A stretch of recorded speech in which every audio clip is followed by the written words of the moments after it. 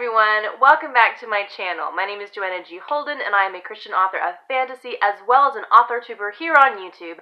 And today, the video I'm going to be presenting you with is something I have been excited about to do for a long time, and that is sharing with you my current pre-writing process. Couple quick notes about this video. First off, I am recovering from a head cold, so if I sound a little nasally, I apologize about that. But secondly, I am not going to be editing this video unless absolutely necessary. I'm sure you all noticed in my last video, the audio was completely misaligned for like the second half of the video, and I still don't know why. I don't know what went wrong. I did everything the same way that I've done with all my other videos, but somehow between my computer and my editing software not talking to each other, and YouTube and my computer not liking each other, basically my computer has issues, and I'm probably going to re-upload that video at some point to fix that. But for this video and potentially probably most videos in the near future, I'm going to try and get through the entire bunch of material that I have to share in one sitting, and not have to chop it up and like scrunch it all up together. So yes, bear with me. I will probably be looking down at notes. I may have to sit for a minute and think about things if I'm trying to come up with wording correctly. But yeah, see, I just said I'm going to say a lot too. So just that out of the way, just know that I'm not going to probably edit most of this video just because my computer doesn't like me. So I hope you enjoy this material anyway, and let's get started into my current pre-writing process. Okay, so two things to say before we get into the actual material that will affect my process. The first is that I am what we would call in the writing community a plantser. A plotter is someone who sticks rigorously to a very detailed outline, has to know every single detail in advance before ever touching the first draft. A pantser is someone who, they know kind of what they want, but a lot of times for them, knowing the end of the story before writing it, it destroys the whole creative process for them. So they like to not know as much going in. They usually don't do outlining. They usually don't do a whole lot of world building. They usually just kind of start writing by the seat of their pants, hence the name. But many of us authors kind of fall in between, and I think NaNoWriMo were the people that coined the term plantser. I'm an in-between. So I do make an outline. I have to know where my story is going. I have to know most of the details, but I'm also not afraid to stray from my outline, and particularly with characters or with a plot point, if I feel the story is deviating from the outline, and if I feel like I have a sudden burst of inspiration for something completely new and different, I'm not afraid to follow it, and yeah, a lot of times I change my outline as I write, so I'm kind of in between the two. That affects my pre-writing process a little bit. Also, I write mostly fantasy. Pretty much right now I write 100% fantasy. So there are a couple of extra steps that I include that you might not have to use if you're not writing fantasy. I also write pretty much only in series. So again, a couple extra steps that many of you might not need. But hopefully this process, or at least showing you my process, will give you some ideas, maybe inspire you to try something new, give you some new ideas, or even just encourage you to sitting down and watching someone else share their process and, you know, the whole writerly life. So let's dive in, because I'm already at 3 minutes and 46 seconds, and I'm not allowed to edit, so here we go. Okay, so step one, and I'm going to make sure I look at my points so I don't have to edit it. Step one is I collect all of my tools that I will need to plan out my novel in advance. So some of the things that I include, of course, for the most part, goes back to my laptop, that computer that I don't like right now. All of my material is going to be on there at some point. I keep all my blank forms, my checklists, my questionnaires, my research articles. Most of that's on the computer, so I have that handy at all times, of course. But I do like to print things off, like forms and things, and fill them out by hand. I've been trying to get away from the screen as much as possible lately, and I also find that writing things by hand slows it down enough to where it forces me to think things through a little bit more. So for that purpose, I of course have my handy-dandy colored pens, and these actually come in handy for more than just being pretty, as you will see in a little bit. And I have this partially for y'all's benefit here today too, but I have a writing resource notebook where it's basically a binder where I keep all of my forms and lists and questionnaires I talked about in a hard copy, so that if I lose it on the computer, I have it somewhere and I can just make copies of it so that it's a whole lot easier. A lot of things that I also use some of the workbooks. I also will pick up a spiral-bound notebook. A spiral-bound is very important because I tend to scribble and change things, so it needs to be easy to tear out. And I got this one for my fairy tales because it's sparkly and glittery and fun, and I don't know, the colors just kind of reminded me of fairy tales. So, but I do try to make it fun if possible, and I have this for taking notes as well. Again, writing by hand helps. I also will have on hand almost always the series notebook or series Bible or series encyclopedia, whatever you want to call it. Like here I have my fairy tale one. It's getting so thick right now. But that's where I have all my series information, which will be very important as I move forward into planning each individual book. And last but not least, if I have any source material, or if I have an original version or versions of this book, I'm going to print those out, pull those out, get them ready to sit down next to them and look over the information. So for the fairy tales, because they're public domain and stuff, I would print off the most original version of the fairy tale that I can find online, and I will have a copy of it in that book section in my series binder, and I will pull that out during this whole process. For like the Co-Slender book, I had a couple of first chapters of a variety of versions of the story, and I would pull those out as well. So I always keep those on hand. Okay. I am looking down my notes again. I'm sorry. I'm trying really hard not to. All right. The second thing that I do is I take said spiral-bound notebook and series binder, and I start working on the book basics. I start trying to figure out what all the book is about. So I'm going to pull out what I have here for one of my fairy tales. Hopefully you can't see it. I don't think, well, you can kind of see it, but I'm going to cover up the title. But I have a page where I list out a whole bunch of different things, and it starts with things like your working title. For this particular project, it's which fairy tale it is, or you might say, what combination of your stories it is, or maybe classic books it is. The genre and subgenre that I've chosen, the target audience, is it YA, is it middle grade, is it general fiction? The word count goal, which for me is usually on the higher range. An approximate number of chapters, which I don't fill out right away. And then two things that I definitely don't fill out right away are the one-line synopsis, which I think this is part of the snowball outlining method, where you try to boil down your story to 16 words or less, which to me is very hard. I usually end up closer to 20, but if you can get it down, it basically draws out the bare essentials of what your story is about, which to me is incredibly helpful to keep me on track. And then the back of book blurb, which is basically just a summary of the book in a couple of paragraphs. That's more like you would read in the back of a book. It's very, very exciting to me, and it gets me ready to write the book. The next thing that I will have on here is an estimated release date, which again I don't always fill out. And I will include the character roster, which I don't want to show you all of it, but I have a character roster of all the characters from that story in order of significance to the story. Now, if I'm getting really excited and I'm really getting into it, I will put a number of asterisks after or before their name, starting from 20 and then working my way down to 1 to show how much they show up in the story. Not necessarily the significance to the plot, but how much they're in the story.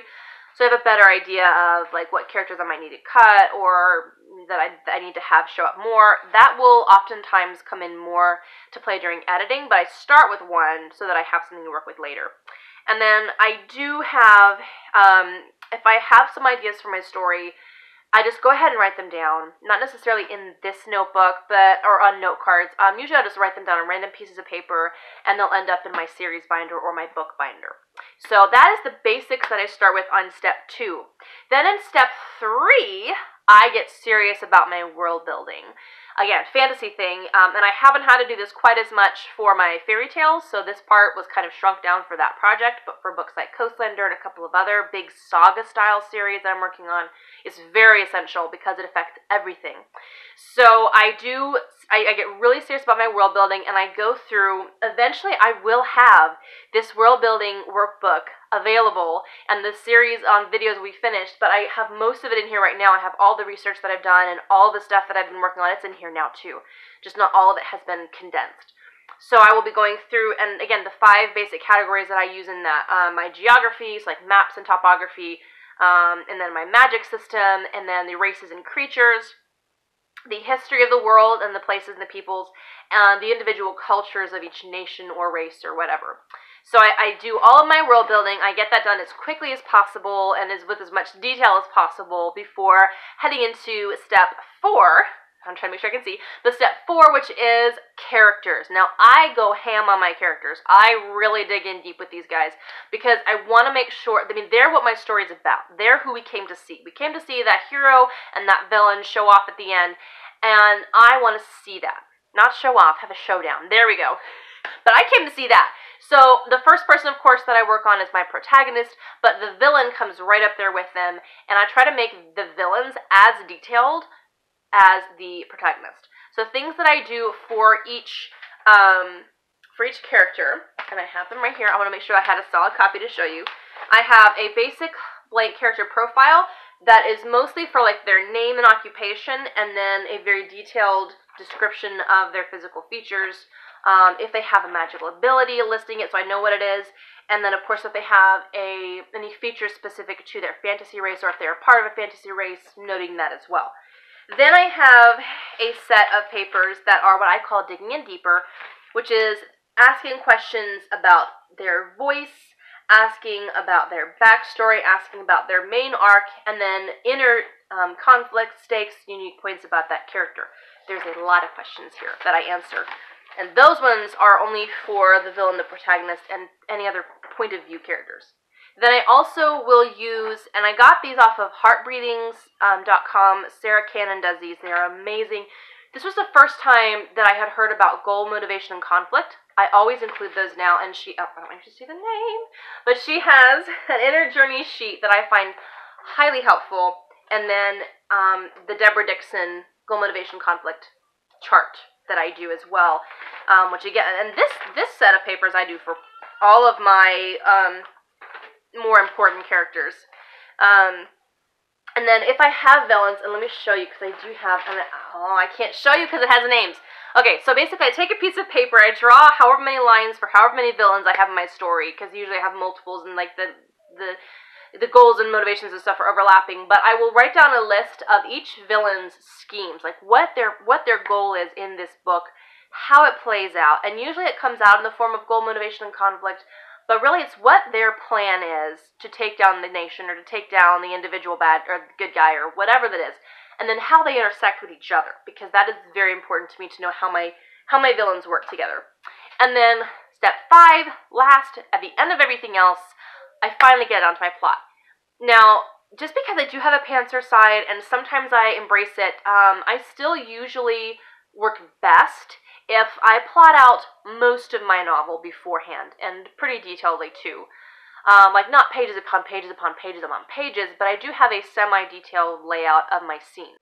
Okay, to start off the plotting process, excuse me, I have Sarah Cannon from Heart Breathings, her plot workbook, and she does what I've been doing for years, and I thought was really cool that someone else actually did it. She takes the giant chunk out of the middle of the 3-act structure, so the Act 2, and she cuts it in half right at the midpoint, because, I mean, books have a midpoint. It's easier for me to see it in quarters instead of in thirds that are not quite even.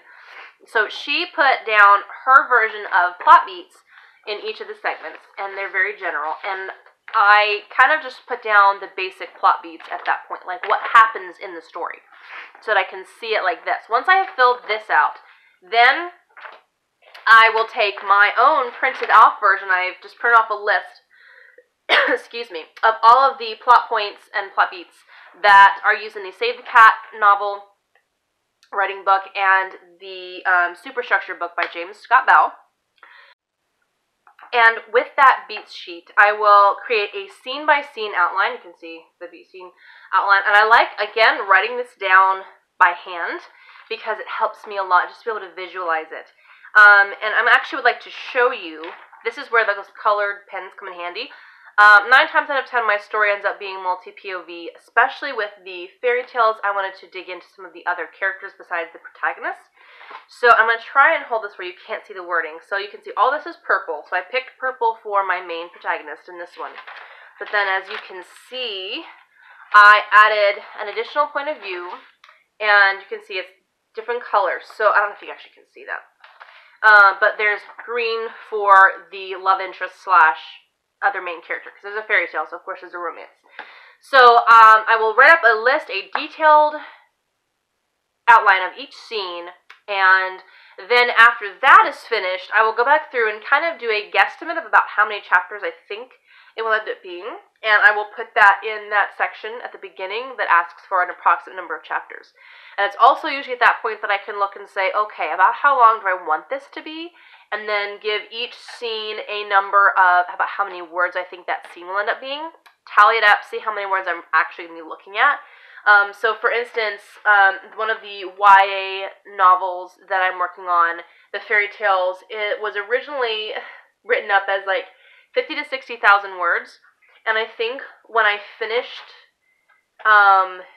calculating up how many words I thought it was going to be based on how many scenes there were and how many words I was guessing from previous experience each scene was going to be, it was closer to like 75,000 words to 80,000 words. So, you know, I can always go back and edit things, so I'm not really too worried about that, but that's what I do. So that's, at the end of the scene-by-scene outline, usually I know what I'm doing and I'm ready to go.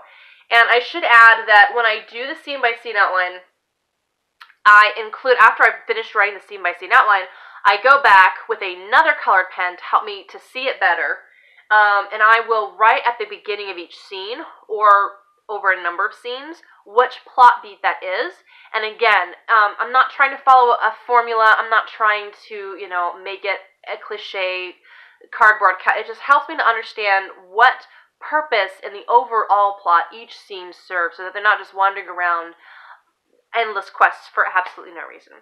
So, okay, that pretty much is it. That is the end of my pre-writing process. I really wish I could have done a more fun version of the video with like B-roll and stuff of me actually doing it. But also, I probably would not have been able to show too much of that because I don't want to give anything away. I have lots of awesome stories coming, and I want you guys to be able to read them and be surprised at the plot twists and not accidentally see them on my outline sheet. So that is all that I have for you today. I hope you really enjoyed this video. I hope it inspired you. If you are struggling through the pre-writing process, if it's a beast for you to conquer, then I just hope that this encouraged you, gave you some fresh ideas, some fresh perspective. And remember, every book is different, every series is different, every genre is different, and every writer is different, so there is no one size fits all. This is what I am currently doing. It may change by the next book that I write. I doubt it will because I really like it, but, you know, maybe 5 years down the road it will change, and we just have to be open as writers to some change, to some flexibility, and just let ourselves embrace the journey that is writing. If you like this video, please give it a like down below and consider subscribing on your way out. I do post videos pretty much every Saturday, largely about fantasy writing and about writing series, but also just about writing in general and just the life of being a writer. I do some vlogs and things like that as well. If you're interested, you can check me out on social media. I'm available largely on Instagram and Facebook. I leave all the this is where the editing comes in handy, just so you know. All the links are in the description box below, as well as the link to my author website where you can learn more about me as an author, the books that are coming, and some of the services that I provide as a writer. You know, I'm no longer a published author. I took down my book to refurbish it before putting it back up. But I am a writer. I have been since I was 6 years old. I know the struggles of writers, so the things that I provide for writers are just things that I have found and discovered that I want to share. They're things that I think would be helpful. They were helpful to me, and I want to share them with you. It's things like some free workbooks, some free checklists, things of that nature. So, and I do offer like first chapter critiques and outline critiques to help, because I do love being able to be a critique partner for people. So that's kind of what that is. It's not like, you know, anything big, but I hope that you will find it helpful if that's what you're looking for. You can find that on my website. So as always, have an amazing rest of the weekend writing, and I will see you in my next video. Bye!